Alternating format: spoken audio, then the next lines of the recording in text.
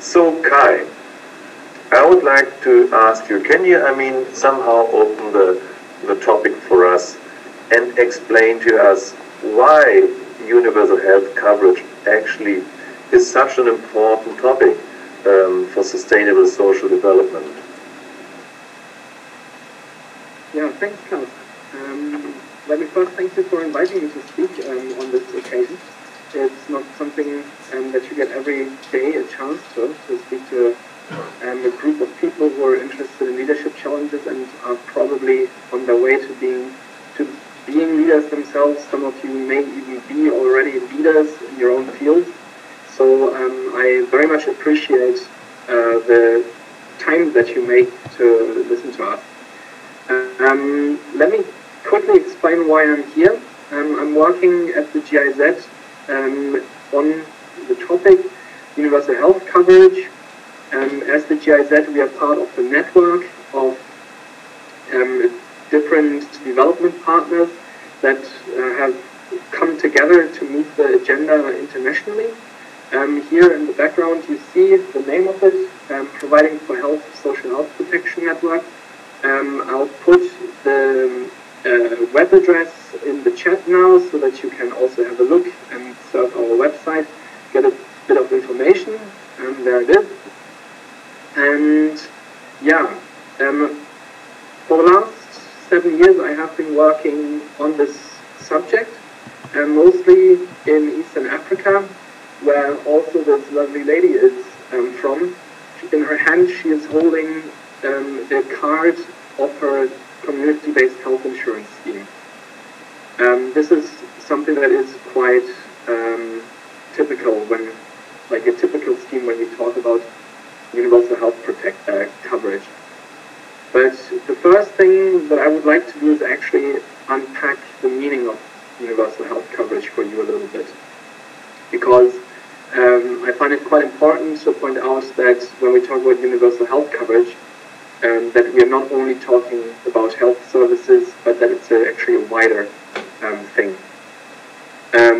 But nevertheless, when we talk about universal health coverage, then of course we're talking about health. We're talking about people. So imagine that in East Africa, where I've been working most, you have different situations that can occur. It's quite a common situation that a woman, let's call her Glory for the time being, is pregnant, that she's about to give birth, and that complications arise.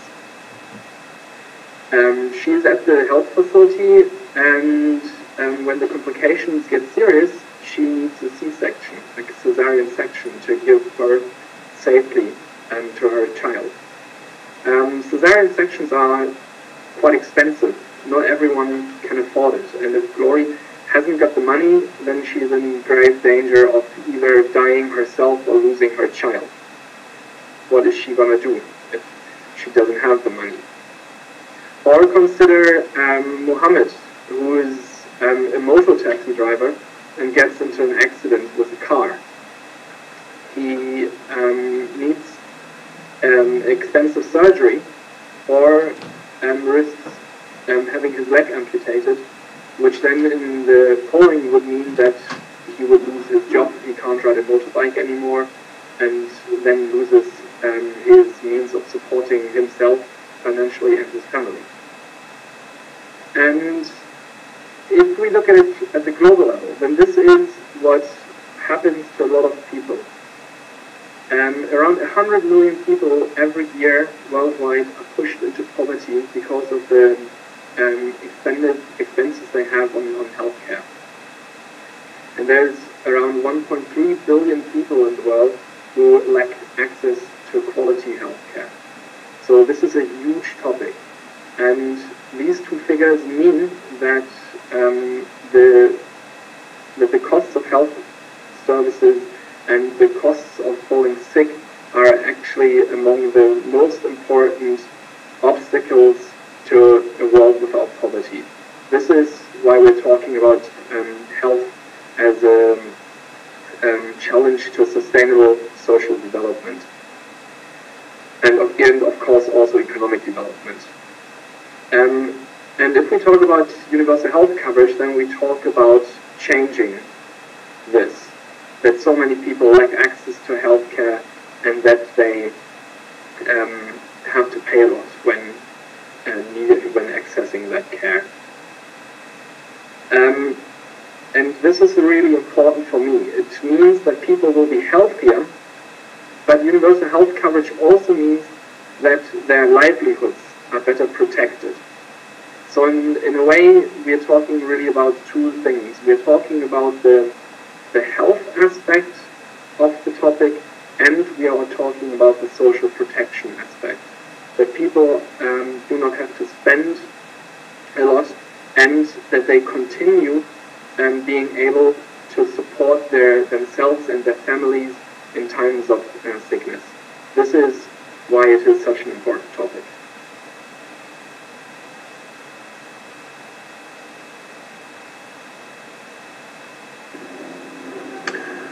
Yeah, thank you, Kai.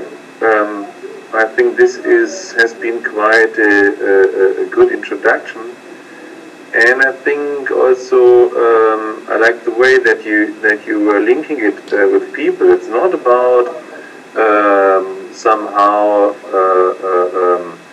something not concrete, but I mean it's about people.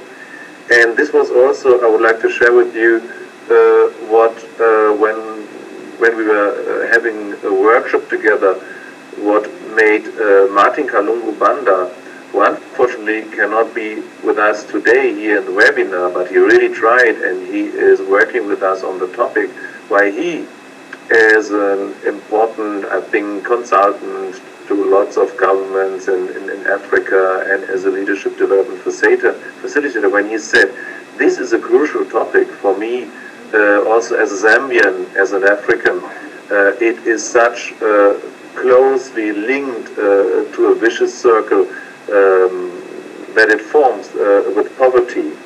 So, but Kai, I mean, coming back to the system where this all happens, I mean, can you tell us a little bit more how this, I mean, relates to each other? I mean, if Glory doesn't have the means to give birth to her child in a safe environment, if Mohammed, in the worst case, loses his leg and his income, this all is part of a system that these people are in. And we are interested in systems because we think, okay, of course we work with the people, but we try to have a closer look at systems in terms in order to change them and to better the situation for the people. So can you please give us some more information on that, Kai?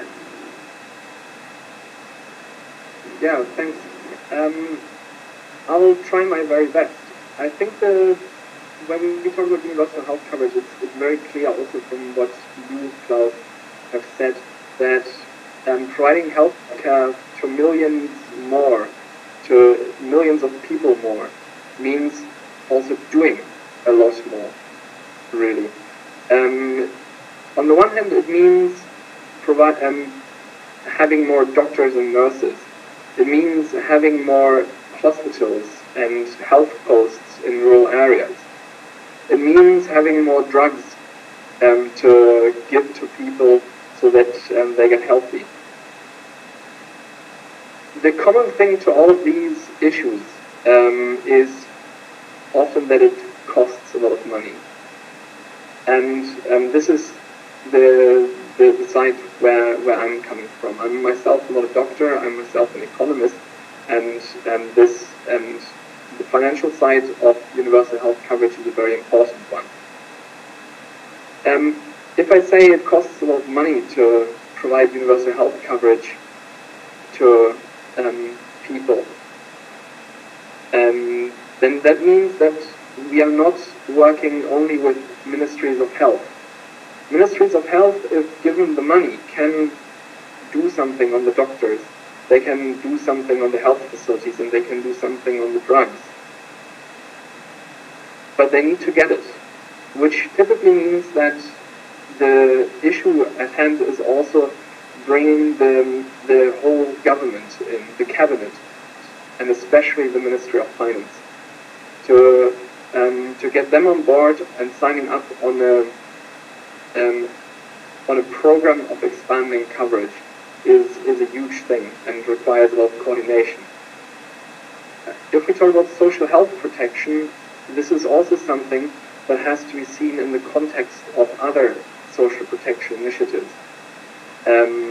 Just to mention a few: pensions, cash transfers, potentially social or public works programs. They all together form a network of, or a safety network for people when they fall sick. And to integrate these systems in a good way requires a lot of coordination. And then, of course, if we have a health system, then we are not talking about a monolithic government system in many countries. We typically talk about having private providers, we talk about having private insurers. We have patient interest groups pushing for better coverage for specific issues.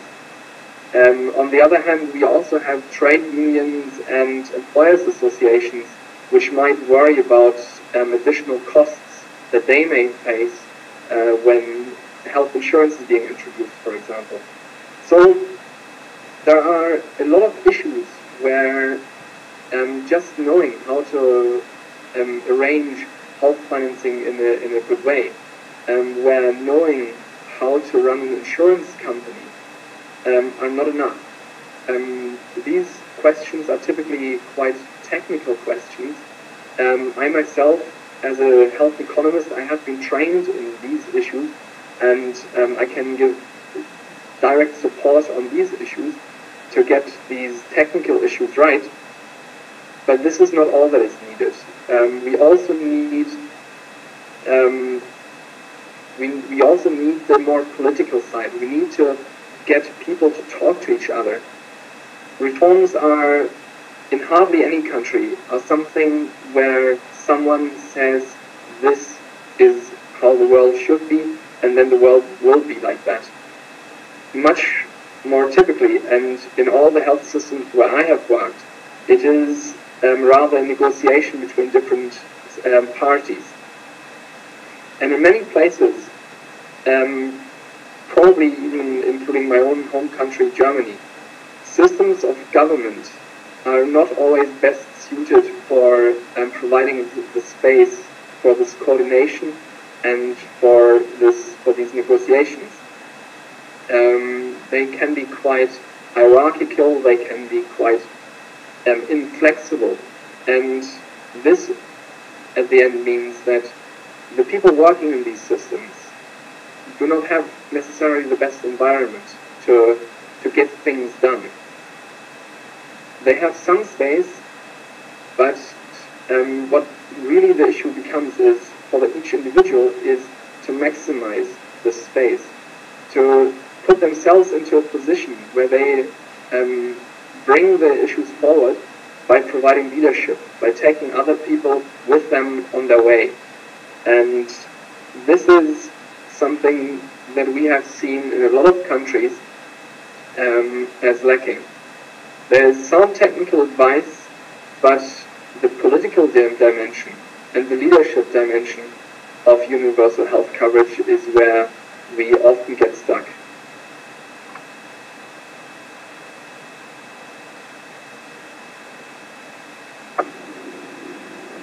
Yeah, thank you, Kai.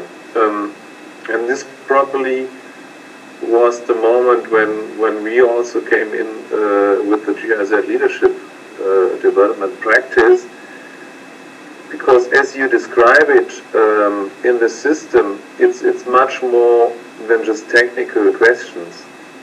And also from the chat, we can already see it's great that you are posting all your questions, and you will have the opportunity soon to ask questions, and the ones that cannot be asked, we try to harvest them later. So my colleague Susanna is actually working on that. The chat shows it already. It's not just about technical things. It's in fact a highly adaptive challenge. in a way that there is no master plan. There is maybe more or less successful systems that we can analyze and maybe use as a blueprint. But on the other hand, I mean, you know how difficult it is to transfer a system from one part of the world to another. And then again, you can also ask, is this system really what people need?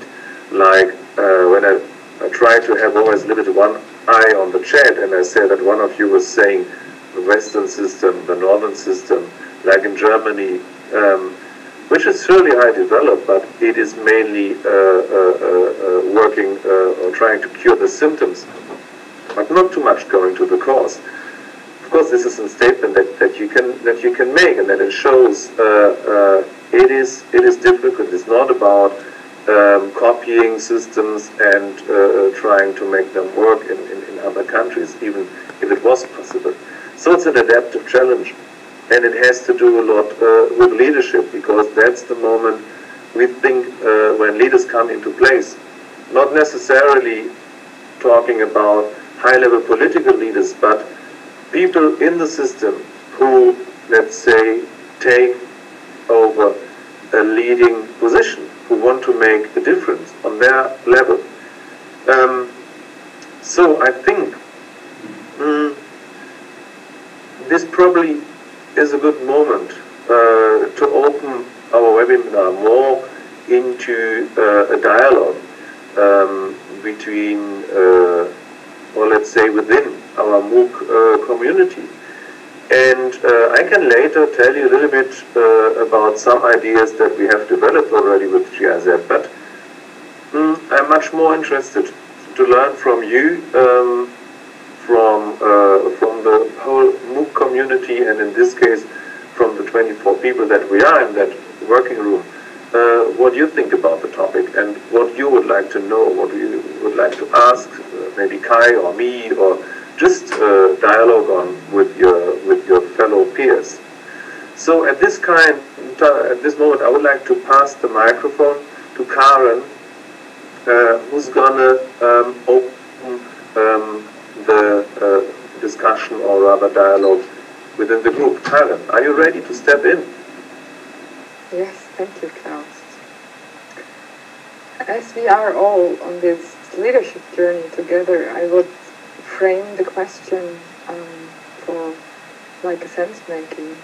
So not only to discuss specific issues in general, but I would like to invite you to, for a moment, listen in yourself. So what of what has been said now stood really out for yourself personally? So what touched you personally? And what of part of the story or points resonate with the leadership challenges you see for yourself? And I would like to invite you to raise your hand, and then I can give you the mic and you can share your thoughts. So what stood out for you and what touched you personally, maybe connected with your leadership challenges?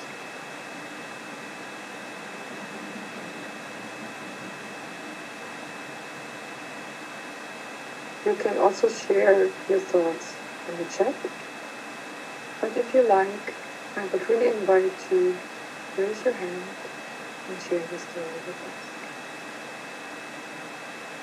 Take your time.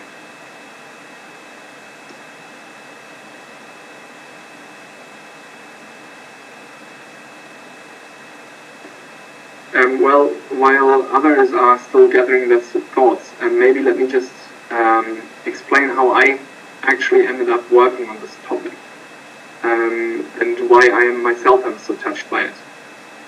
In 2005, briefly after the tsunami that hit Indonesia, I was in Aceh, and I was there with the GIZ in a program that was aimed at improving the financial systems, and we worked on health insurance. We went out to ask people what kind of insurance they needed. And we went through a couple of small villages on the coast that had been devastated. And basically what everyone said, what they needed most was health insurance. People were so concerned about not being able to protect themselves and their loved ones from sickness and from the effects of sickness on their household income, that this was a major worry for them. So this is why I moved into this line of business, because I felt that it was really something where I would like to dedicate my time to change this situation. Thanks.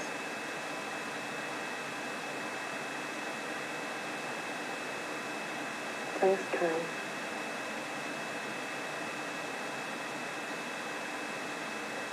I know it's a challenging question. So does anyone want to share?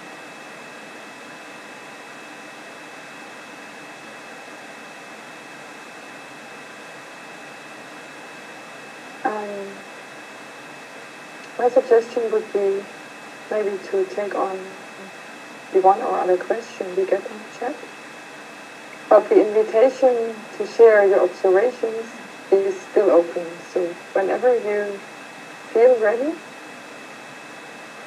and it may well take a little bit more time, so please raise your hand, or also raise your hand if you have a question.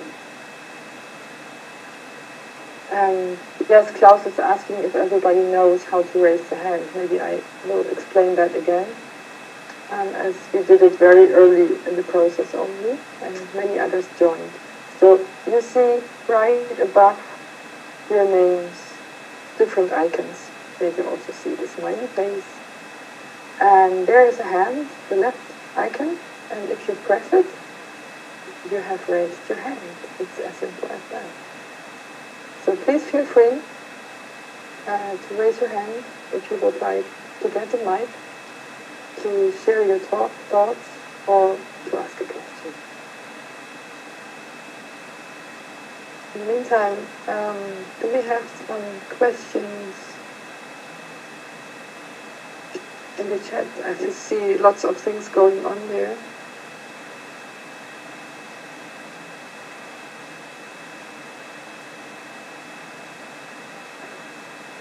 Yeah, I'm happy to answer, like to try and address a couple of questions.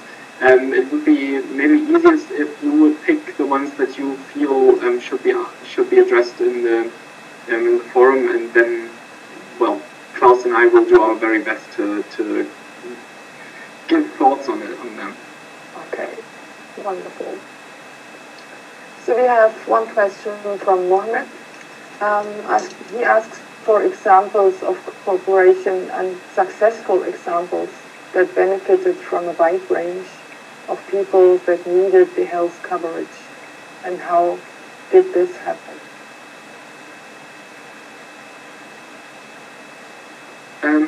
In the last couple of years, there have been several big achievements, I would say.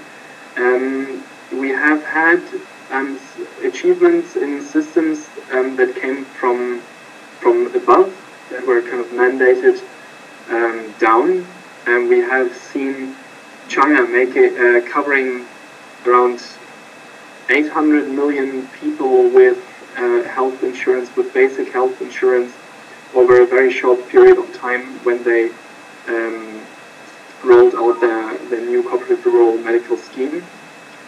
And in a much smaller environment and in a much poorer country, we have seen how Rwanda managed to